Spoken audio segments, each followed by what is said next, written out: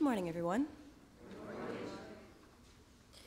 Then Jesus came to them and said, "All authority in heaven and on earth has been given to me. Therefore, go and make disciples of all nations, baptizing them in the name of the Father, and of the Son, and of the Holy Spirit, and teaching them to obey everything I have commanded you. And surely I am with you always, to the very end of the age." Matthew chapter 28, verses 8 through 10. Jesus told the 12 apostles to spread his word so that all those who heard and believed would serve him and be saved. I am one of those who are fortunate enough to be able to know and learn about God. I believe that God has called me to be one of his disciples.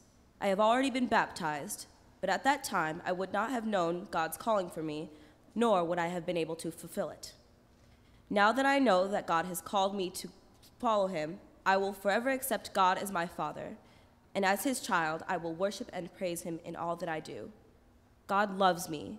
He uses the blessings he gives me to do his will, and he will use me to do his will in the future. God loves me. God sent his only Son, Jesus Christ, to be crucified, then to resurrect from hell, and to ascend into heaven so that I can be saved from eternal death and live with him forever. For the same reason, he created the sacrament of holy baptism. To be reminded of my Savior, he also gave me the sacrament of the altar, so that I can receive the body and blood of Jesus Christ himself to cleanse my soul from sin often. God has given me these wonderful promises because he loves me, his special, unique creation. I am unworthy of saving, yet he still chose for me to live with him forever instead of the devil. God loves me. God uses the blessings he gives me to do his will. God has bestowed upon me many blessings that allow me to be close to him.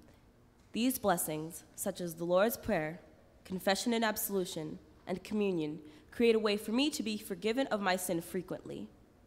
Through the Lord's Prayer, I can ask for forgiveness through a simple prayer.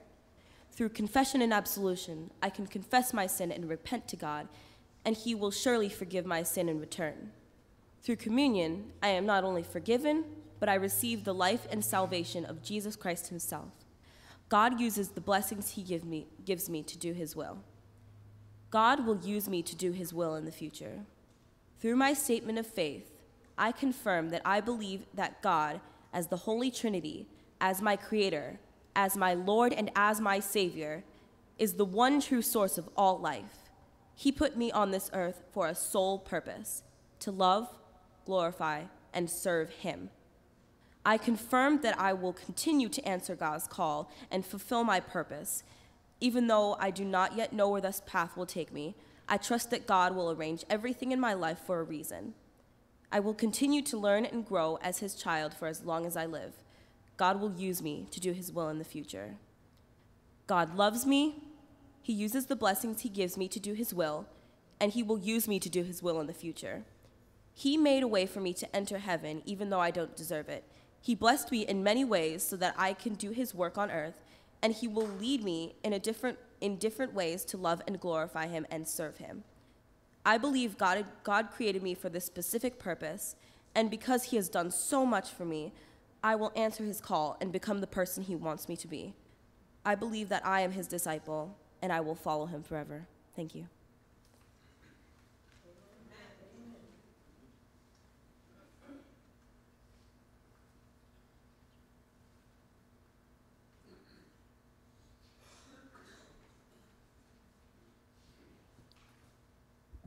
Good morning. What do I believe? I believe in God the Father Almighty, who made heaven and earth, whose name is to be kept holy. The will of God is that his name be kept holy and that his kingdom come. That is, that his word be taught correctly, that sinners be brought to faith in Christ and lead godly lives. God is gracious and does so many things that we need, such as food, drink, clothing, shoes, house, home, land, animals, money, goods, a devout husband or wife, devout children, devout workers, devout and faithful rulers, good government, good weather, peace, health, self-control, good reputation, good friends, faithful neighbors, and the like. God wants us to help others and be Christ-like. He does not want us to be selfish, but to share with those who are unable to work and to include them in our prayers for daily bread. And when it comes to those who have sinned against us, God wants us to be holy and wants us to forgive and to do good to those who sin against us. Because when we forgive others, it shows that we truly do believe that God has forgiven us. In the Lord's Prayer, we ask our Father in heaven to give us strength to resist and overcome temptations. I believe in Jesus, true man, did things that only God can do. The angel Gabriel went to the Virgin Mary and told her, she will give birth to a son, and you are to give him the name Jesus, because he will save his people from their sins. He is called Messiah because, in Hebrew, it means the anointed. Jesus has been anointed with the Holy Spirit without limit to be our prophet, priest, and king. I know and trust in Jesus Christ as my only Savior from sin, death, and the devil, and believe that he gives me eternal life. Jesus is my Savior who has redeemed me, a lost and condemned person, purchased and won me from all sins, from death and the world's sinful nature, not with silver or gold, but with his body and blood, which was shed for us, so that we may be able to live, that we may be able to have eternal life and be with him forever in heaven. Jesus knew his job and place in the world, because when his time came to die, he took it. He was beaten, but never denied that he is the true Son of God. Pontius Pilate even gave him a chance that if he said that he wasn't the Son of God, he wouldn't have to die, because Pontius Pilate knew that Jesus was an innocent man, but Jesus didn't because of his love for us. I also believe in the Holy Spirit and everything that the Holy Spirit does.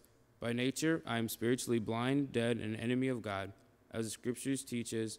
Therefore, I cannot by my own strength or reason believe in Jesus Christ, my Lord, or come to him.